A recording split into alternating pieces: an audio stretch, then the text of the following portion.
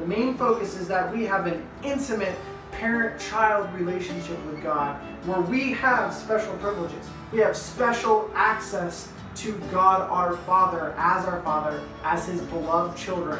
That is the takeaway here.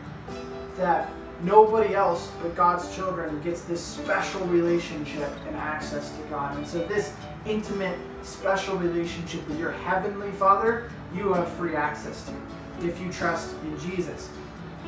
This comment of whatever we ask we receive from Him is presupposing a couple things, and they're mentioned in this verse.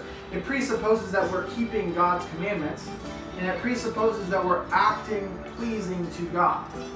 So, in other words, whatever we ask of God we receive from Him presupposes that we're asking things according to His will, because we're keeping His commandments and we want things that are pleasing to God already.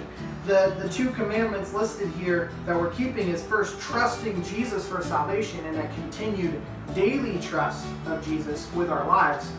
And then the second thing is loving one another, particularly Christians. Again, we're specifically talking about Christians here, but loving one another in a sacrificial way that God instructed.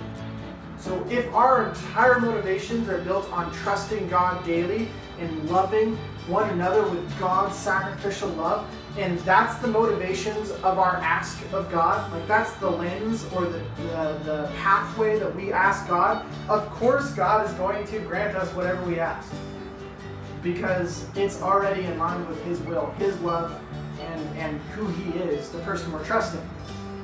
But again, the focus here isn't what can I ask God and get away with.